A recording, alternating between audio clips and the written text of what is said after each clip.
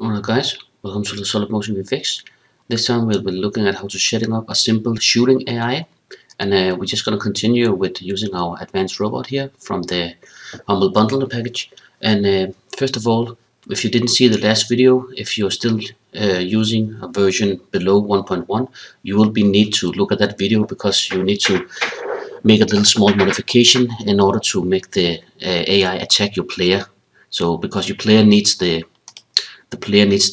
player component, and there's a little update to that. So this component here, the player script, you need to ensure that you saw the last video if you're using a version below 1.1. Otherwise, if you are in the near future watching this, then you don't need that, then it will be fixed. Okay, cool. I will be linking that in the description below. So using this robot here, let's go set him up. Go to HonorAI and let's go to open a character creation wizard. Let's drag in our robot here, and we're gonna make him a good guy, because my player is in the AI group called bad guy. And then we're gonna create a animator controller for him. You can just put it in whatever directory you want. Let's call it shooting AI controller. Save, like so, and hit create. Now we have him, so we can disable that.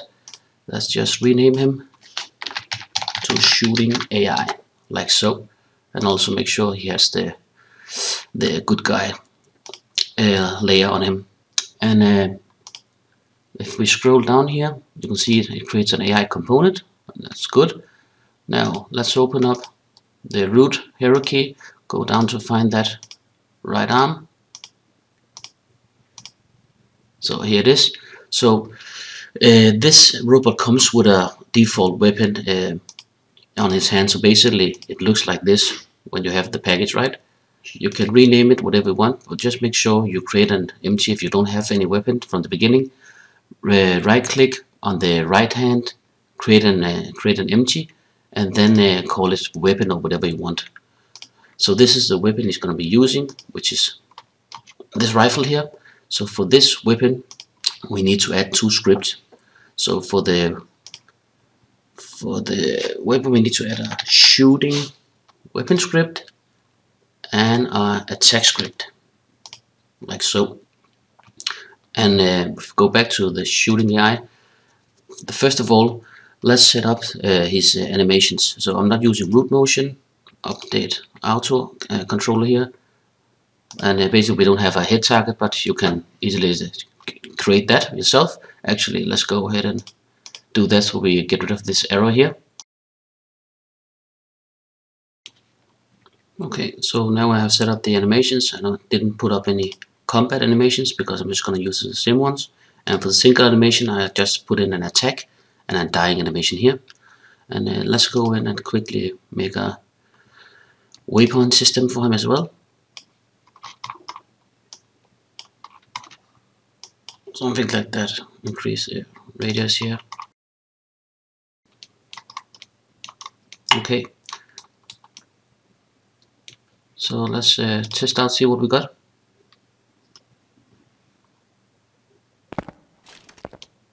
So he's idling, he's walking around, so that's working good. Okay, so next thing what you want is go into your let's see, the combat. We don't want him to flee, and the armor, let's set it to 0.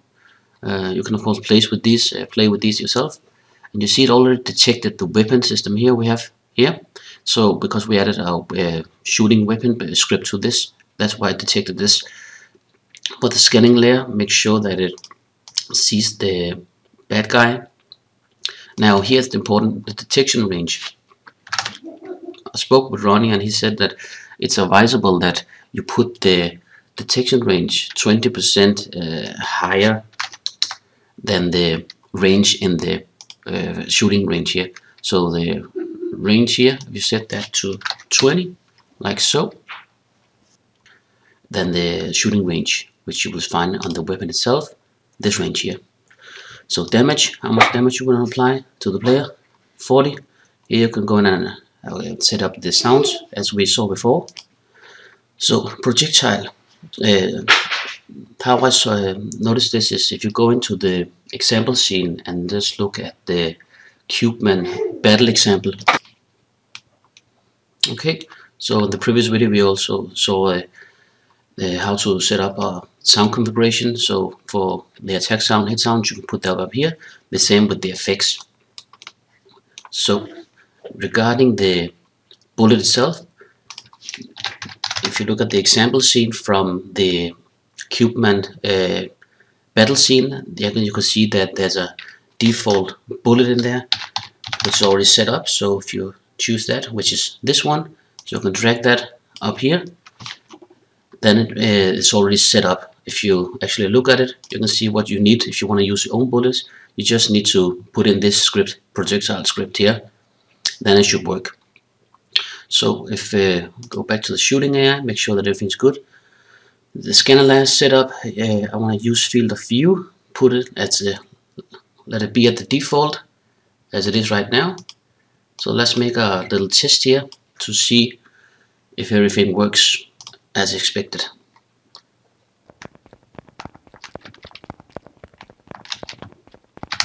And here's it, the first firing. So what you need to go to do is go into your weapon and then this attack duration. Let's put it to a really low number, so he's gonna fire at us more frequently. So he hasn't detected us, and there he's there. Now he's firing at us, and we're getting hit. Test it out with another bullet. So I have this pack Epic Tool Effects. I just want to show how it works. So if we go into the missiles and choose bullet, go back to the shooting AI, to the weapon, and then let's just drag this bullet small here, put it over here. So now it's called bullet small blue. And what you need to do in order to make this work, you need to go into this prefab and make sure you add a projectile script on this one as well. So when you do that, now he has another bullet shooting at you. So this the projectile script is going to make sure that we have the movement and everything in there. So let's see.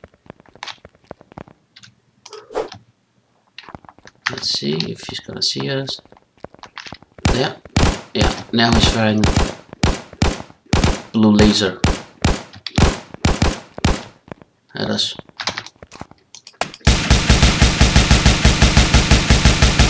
And he's dead. Cool. So that's it, guys. I hope you found this useful. Next time we're gonna show how to use different weapons as well. Alright, guys. Another cool thing I'm gonna show you is if you go in and create an empty game object, and I'll just rename it to spawner, then HonorAI has this cool character spawner component. Add in your shooting AI here. Let's just give it a spawn count of 7, and we want them to spawn from the beginning. Layer mask, remember to enable your floor layer. So my floor layer is called just default, like so. And let's hit the play button. They should spawn around this radius we just saw, and there they are. A lot of shooting AIs right now, and they are all shooting at me. And I didn't enable shoot only enemy. You can set that up so if the bullet hits each other, they will actually get impacted and get damaged or even die. So that's pretty cool.